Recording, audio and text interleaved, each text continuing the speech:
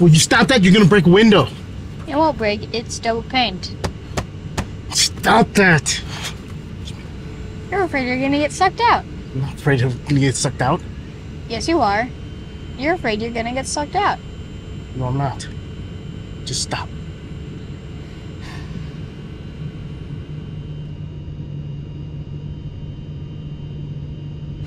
Ha! The heck is the matter with you? When are you gonna stop acting like a child and grow up? I am a child. Grow up. Hi! Do you ever feel like flying is already stressful enough without wondering if these complex aircraft systems are safe and kid-proof? Ever wanted to learn more about onboard oxygen systems without an emergency teaching you real quick? Hi, I'm Jeff Kelly, and today we're talking about oxygen systems. We normally inhale a mixture of gases, about 78% nitrogen, 20% oxygen, and the remainder is CO2, hydrogen, helium, and various other gases. All of these gases are under pressure at sea level, about 14.7 psi, on any given day. With pressure comes density, and therefore we can intake a sufficient amount of oxygen as we breathe in. Now let's rise in altitude to say 25,000 feet. At this altitude, the air is less dense and under a lot less pressure. Below 7,000 feet, most people have full oxygen saturation in their blood. The higher you get, the more this number drops. At around 25,000 feet, it rests at about 50% blood oxygen saturation. You can measure your oxygen levels with a cool gadget called a pulse-type oximeter, found here. This is where oxygen systems, masks, tanks, and regulators come into play on aircraft. The higher up you fly, the greater need for supplemental oxygen. Airplane oxygen systems usually include cockpit oxygen, passenger oxygen, and portable oxygen bottles.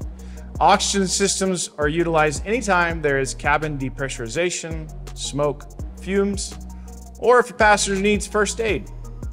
Portable oxygen bottles are often used in case of medical emergencies or when flight attendants need to move about a depressurized cabin. As far as regulating oxygen to your lungs, there are a few ways this can be done. Continuous flow systems are, well, continuous. Once the valve is opened, the flow of oxygen does not stop unless physically turned off. These can be wasteful since oxygen that exits the mask is not being used on exhale or when not breathing. Demand flow systems fix this issue. These systems only start the flow of oxygen from the regulator to the mask when inhaling and cuts off the flow when exhaling. Diluter demand systems are just like demand flow systems, but in this mode, the oxygen regulator dilutes the 100% O2 with outside air to give just the right amount of oxygen without wasting this precious resource. And then there is pressure demand systems. These are just demand flow systems on steroids. When a lot of oxygen is needed on demand in an intense or stressful environment, a regulator will force high pressure air into the lungs to ensure blood oxygen levels remain at a safe level. Ever see a fighter pilot movie and the pilots keep taking off their masks when out of breath or when they want to talk to their wingman? Good morning, aviators. This is the captain speaking. Welcome to basic flight. I can't hear you! Yeah, the mic is in the mask. I can't hear anything you're saying. There are two types of oxygen delivery systems commonly found on a typical commercial aircraft such as our CRJ-200. Gaseous oxygen systems and chemical oxygen generators. Gaseous oxygen systems hold or contain oxygen in a pressurized cylinder. This oxygen under pressure is then routed to a regulator and then a mask for breathing.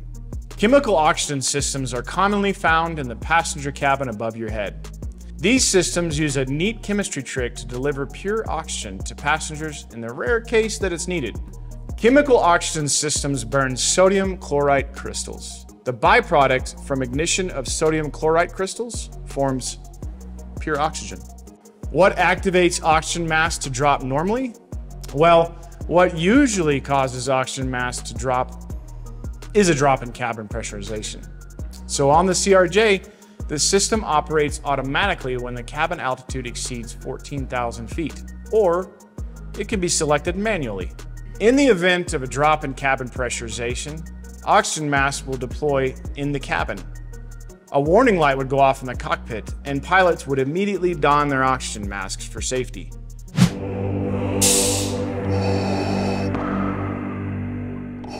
If you only knew the power of the dark side.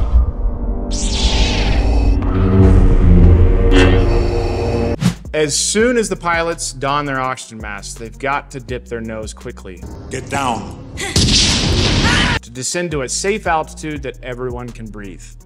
They have to do it very quickly because there's about 10 minutes of oxygen left in these chemical oxygen generators for the passengers. As an aircraft mechanic, it is our responsibility to ensure that the plane pressurizes correctly, stays pressurized, and that the oxygen masks function properly and are clean. Also, both oxygen systems and cabin pressurization systems should be checked regularly for leaks to ensure a safe and relaxing flight for both passengers and crew. One way to tell that there is a leak is by applying a leak detect solution, sometimes a mild soapy water, onto fittings, lines, seals, valves, and watching for bubbles.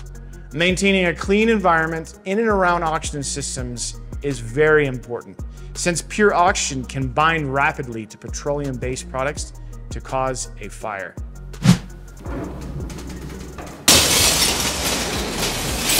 So this is a gaseous oxygen system trainer. We use it in our maintenance school to teach students on how to properly service, perform maintenance, and check out system operation. It consists of a shutoff valve for your main bottle, which would be your oxygen cylinder, your pressure gauge, your pressure regulator, and a blinker to show oxygen flow on a demand style regulator. We have the oxygen mask below with bayonet style lugs so that you can test the flow of oxygen once it's turned on. Up above is a chemical oxygen generator, much like what is used above your head in the cabin. Ever heard the flight attendant say, pull sharply down on your oxygen mask to start the flow of oxygen? As soon as you pull the mask down, it pulls a retaining pin out of a spring-loaded firing pin, which then strikes a primer inside of the chemical oxygen generator.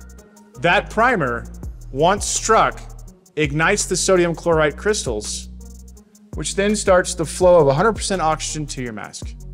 If you like this video, be sure to like, comment, and subscribe, and check out our other aircraft maintenance-related videos. See you next time.